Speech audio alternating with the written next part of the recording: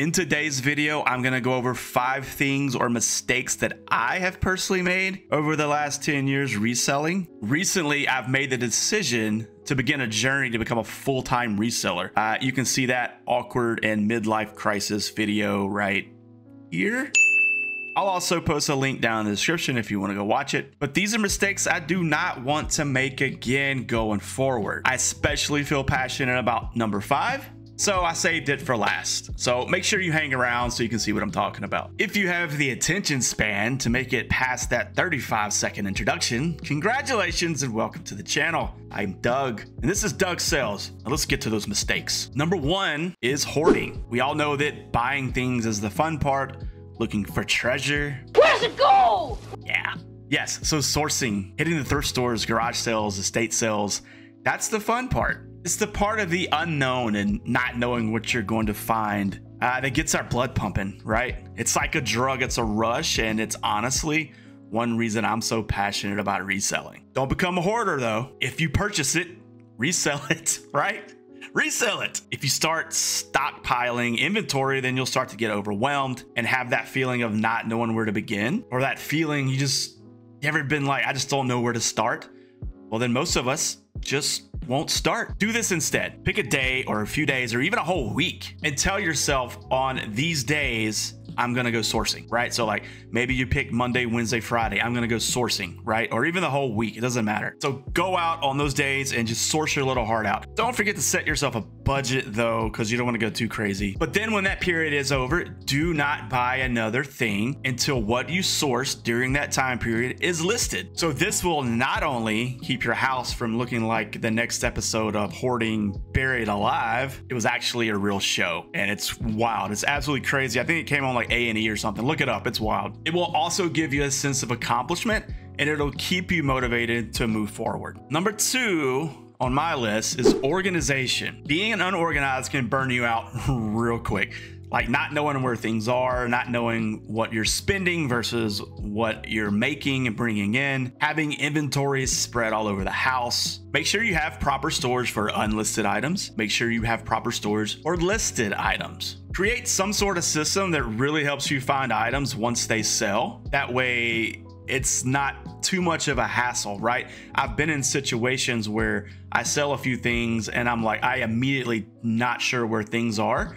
So it's harder for me to get motivated to go look for those items and ship them out. I do eventually, but it's just the process is a little bit more painful because it's not organized, right? Plastic tubs can be your friends, but there are limitations because they're bulky. The insides of them aren't always the same. So you may stack something in one tub one day, a bunch of stuff, and then it just fits completely different in another tub another day. But in the beginning, plastic tubs are your friend. They're cheap. You can go get them on sale. Also, there are some boxes out there, which is kind of the storage method I'm going to use going forward, like a certain dimension box that will fit t-shirts and shirts and stuff like that. Those are out there. Those can be your friend. They can stack easily. They're easy to store and they're all the same size, right? So that will make it easy as well. Once I get all that set up, like I'll do a video on that and just show you if you're interested in that. I think this is a perfect time to tell you to hit the subscribe button so you don't miss that video.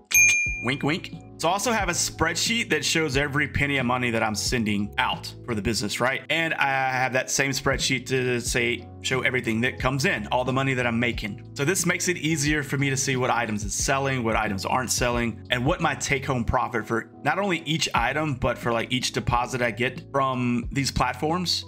It's easier to keep track of those to see what's making me the most money. It also helps me see how much profit I made that week, that month, and eventually the year. All right, number 3 on my list is inconsistent income. This can really make you feel like you're not doing enough. Maybe you have a bad month of sales and you feel like, oh, I just don't know if I should be doing this. Inconsistent income is kind of a tough one because that's just the nature of the beast when it comes to reselling. You know, we signed up for this, so it's not always gonna be consistent. Like if you aren't making the type of money that you hoped you would, I'm not talking about after 1 or 2 months. I'm talking about consistently for like 3 or 4 months. You know, you gotta give it time to like balance out potentially. Like take 3 or 4 months and say, hey, what was the average that I made in those 3 months? Well, that's probably what you can count on for your salary or for your take-home pay. But if you hit that 3 to 4 month period and sales aren't increasing or they're suffering, then maybe it's time to reevaluate. This is what you can do to try to keep from being burnt out. Reevaluate, go through everything.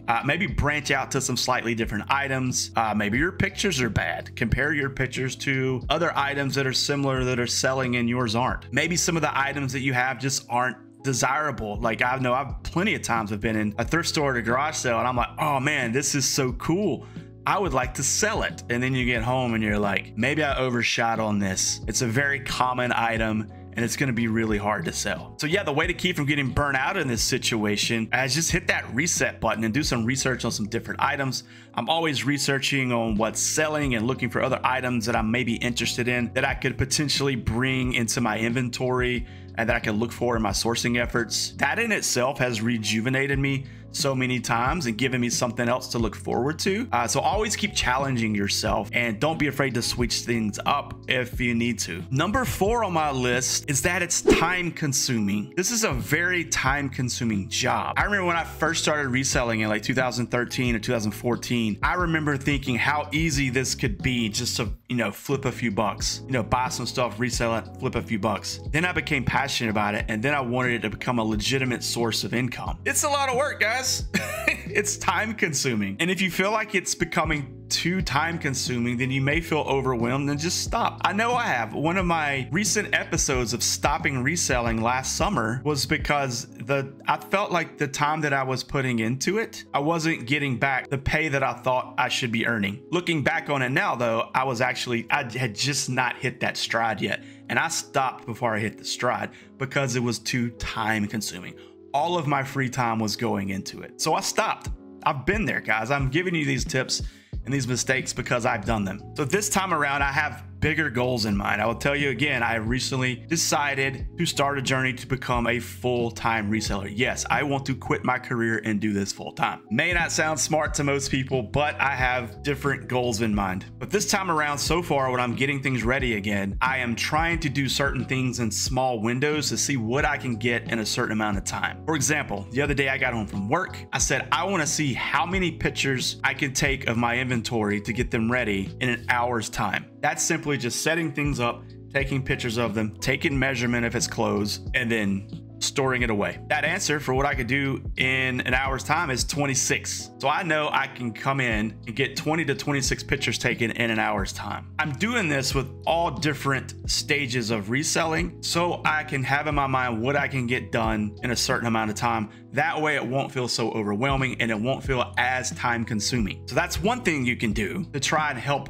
it not feel so time consuming. On top of that, there are a lot of tools out there that can help you do things faster, all for a price, of course. You got to make sure you're making that money to pay for those services. But especially if you're cross-posting, there's software out there. The most recent one I found is a site called List Perfectly. It's like $30 a month for the bottom tier plan, but it allows you to cross post to multiple platforms at a time. So instead of posting to eBay, posting to Poshmark, posting to Depop, or wherever else you post, you can do it all with one click. So there's a tool that'll help you be more productive. Also, there is a photo editing software that I use called Photo Room that will not only remove the background and let you do like a white or a colored background for your items, it will also optimize all your pictures so that it fits in every platform. So you're not fighting the crop and edit feature in eBay or in Poshmark or whatever, right? Because there have been times where I've taken a picture and it fits perfectly on eBay, but it's too big for Poshmark or too big for Depop. And so you end up fighting it, right? These are tools that you can use that will help your productivity. So there are things out there that can help you from this seeming so time consuming. Number 5 is the one that I am especially passionate about now. And I think it's really going to help me going forward. It's going to help me keep moving on, but it is setting a goal. So setting a goal for me, looking back right now in my journey to become full-time, this is going to be the most important thing that I do. Not having a goal and just aimlessly posting whatever and whenever may work for a very casual reseller, and there's nothing wrong with that, okay? If that works for you, then just keep doing it. But if you're wanting this to become a legitimate source of passive income or even full-time income, like I'm hoping to turn it into a year from now, then you must have a goal. In the past, I wanted this to be a passive source of income, meaning I just wanted some extra money. I really didn't need it because I have a good job, I have a good career. So I wasn't relying on the money. So I just did it whenever I felt like it. Not having a goal to work toward did not keep me motivated, and I would quit for weeks at a time, sometimes months at a time, or even more. But setting yourself a goal, even if it's just like $500 profit a month, like make that your goal. For some people, that's a car note, right? Or it takes care of your phone bill or your utilities or whatever. Just make sure you're reaching that goal every month. And if you aren't, then you know you need to do more to reach that goal, and you know what you're capable of. Then once you hit that goal, you'll know, hey, this is my threshold. This is what I can do, and I can reach this goal. But if you've hit that goal and it's not your threshold, you're like, man, I can still do more. Well, then set yourself another goal and then reach that goal. Or you can just maintain the other goal. If that $500 is enough for you, maintain that goal. That can be your motivation going forward, making sure you hit that goal every month. Not ever having a goal in the past was probably my biggest downfall and biggest mistake as a reseller. Now that I have a goal to become a full-time reseller and YouTuber, yes, I'm going to keep running this channel. I also have 2 gaming channels. I'll put those links down in the description if you're a gamer and you want to check them out. But now that I have that goal going forward, I have something to work towards, and I'm excited about it. All right, guys, those are 5 mistakes that can cause you to burn out reselling real fast if you don't watch it. I enjoyed talking about these. I enjoyed going over these in my head when I was writing these out, and I was even more excited to relay this information to you guys. And even if all this is stuff that you just know, hopefully this is just kind of a refresher for you, something to remotivate you. I may even come back and like watch this video of myself again just to remind myself that, hey, I'm giving people this advice, so I hope they take it as well. If you have other things that burn you out quickly, I'd love to hear them down in the comments. Even if you're a new viewer, just say hey, say hello. I'd love to hear from you. But thanks for tuning in, guys. I appreciate it. Hope you guys kill it this week, this month, whatever you're doing. Hope you reach your goals. We'll see you in the next video. Take care.